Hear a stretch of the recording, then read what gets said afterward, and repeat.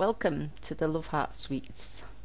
Roll out your fondant to a certain thickness. Have your little things on the end, so as it goes to a certain thickness. Smooth it all out. Just lift it back up and smooth it out again, just to make sure. Place them on upside down onto your fondant. Make sure you've got enough room to cut them out when you've done.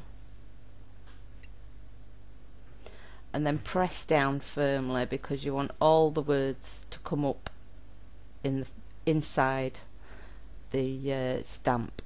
Press down with your finger on one side and it should lift up at the other, so as you can take them off easy. Once you've done that, find a little heart cutter that will just about cut them out, and cut each one out individually. Try and make sure that they match up.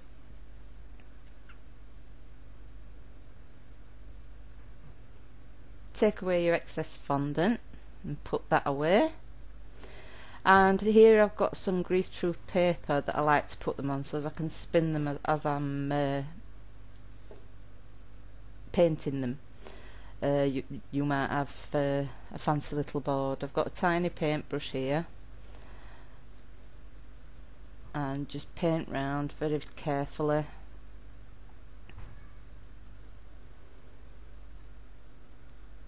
And just do this with all of them. With the flat side, bigger sides, you can actually do it with the side of your paintbrush, and it'll be a lot quicker, as you'll see when I get around to the outside of it. Well, I shall leave you to watch this and put you a little bit of music on.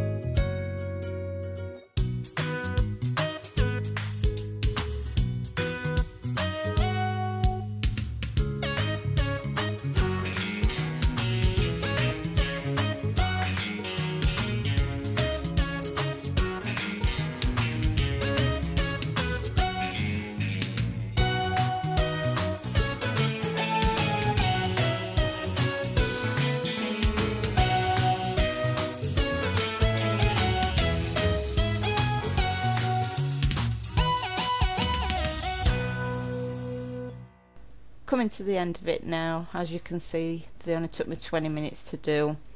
Thanks for watching, and please give me a big thumbs up.